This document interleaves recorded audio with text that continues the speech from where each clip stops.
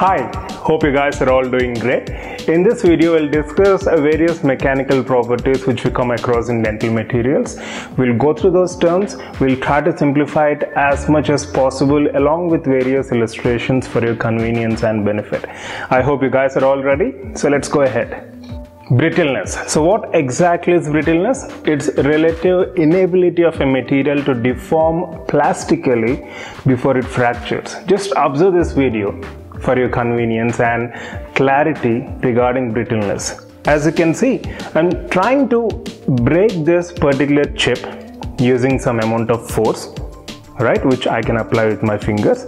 So as you can see, there is no plastic deformation whatsoever and the material is fracturing, right? So these kind of materials, we consider them to be brittle.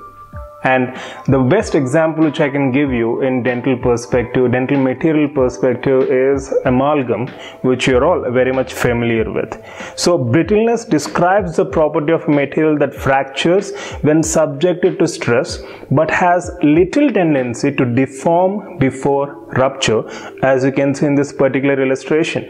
And most importantly, consider this very important, brittle materials are characterized by little deformation, poor capacity to resist impact, high compressive strength and low tensile strength. The same is the case with amalgam, isn't it? Now moving on to the next property, hardness. So hardness is the ability of a material to resist deformation. If you observe this illustration, onto your right you have stone and on to the left we have this dough material. So among this, it's obvious that the stone is more harder comparatively. So how are you judging this? How are you coming to this conclusion?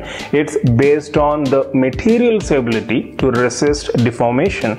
As you can see, there are clear-cut indentations on this dough material when force is applied with finger, isn't it? So hardness is the ability of a material to resist deformation, which is determined by standard test where the surface resistance to indentation is measured, and we discussed this elaborately in previous videos which are available in e-classes as well as in YouTube. And for your information, Brittle hardness and Rockwell hardness are the two most referenced hardness test methods that are available, and we give an arbitrary number, and higher the number, the harder the material.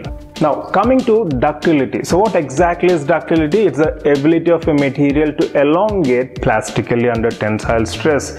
Observe this illustration, it will be much more clear for you. So we have a safety pin onto your right and a dough material onto your left, which is made into a ball-like structure. So when you're trying to deform the safety pin using tensile stress, right, you can see there is no deformation whatsoever. But on the other hand, observe the dough material, you are able to deform it plastically, right? That is, you can draw them in the form of wires as clearly evident in this particular illustration. So the relative ability of a material to elongate plastically under a tensile stress, and this property of ductility is reported quantitatively as percentage elongation.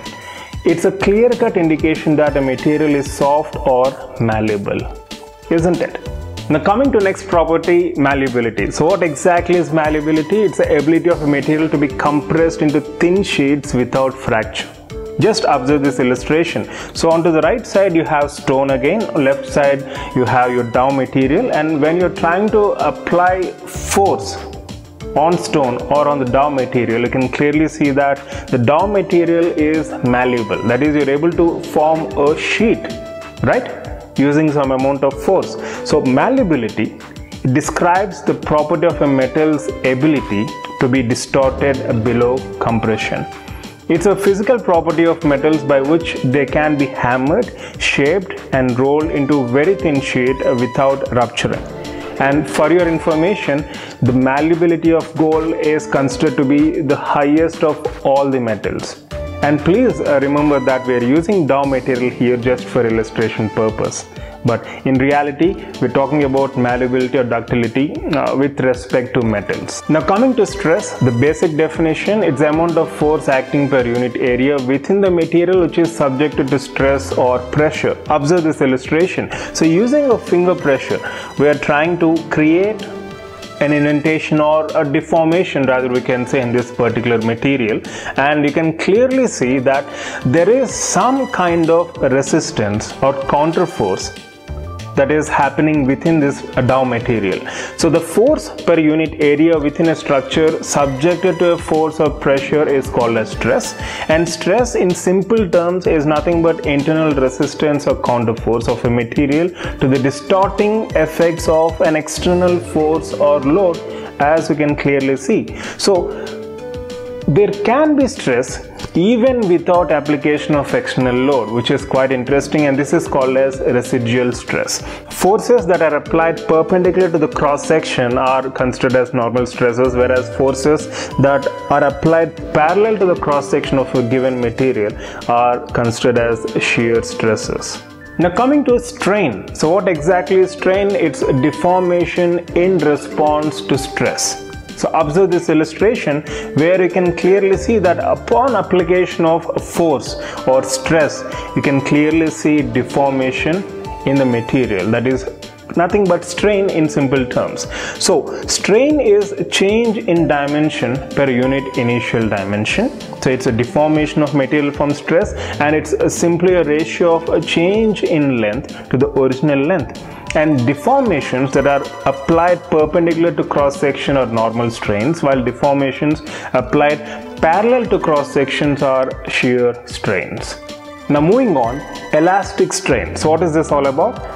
Amount of deformation that can be instantaneously recovered upon removal of the external applied force or stress, as you can see in this particular illustration. So we are actually trying to deform the material using some amount of force via fingers, and you can see upon removal of this force there is instantaneous recovery, isn't it? So that's what elastic strain is all about. Amount of deformation, no matter what the quantity of deformation is, that which can be recovered instantaneously when an externally applied force or pressure is reduced or eliminated.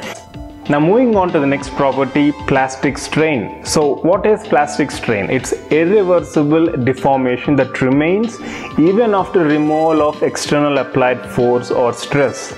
So if you observe this illustration on your right, we are again demonstrating elastic strain where the deformation is recovered instantaneously. But when it comes to plastic strain, as you can clearly see, the moment we are applying force, right, once there is plastic deformation, then the material remains in that orientation. So irreversible deformation that remains when the externally applied force is either reduced or eliminated. Resiliency. What is resiliency? It's the ability of material to deform elastically. Observe this illustration. So when we are applying force on this particular material, it is absorbing energy when it is deformed elastically, and then upon unloading or release of force, you can see the recovery as well. So that's resilience in simple terms. So technically speaking, it's the amount of elastic energy per unit volume that is sustained on loading and released upon unloading of a test specimen. Finally, coming to strength. So what exactly is strength all about? Is this the kind of strength we're talking about? Maybe yes. So when it comes to materials, observe the illustration. Strength is nothing but the amount of stress that is necessary to cause specified amount of plastic deformation, that is yield strength, or the amount of stress that is required to cause fracture of material, which is called as ultimate strength. So that's how we describe the term strength when it comes to materials or in a materials aspect.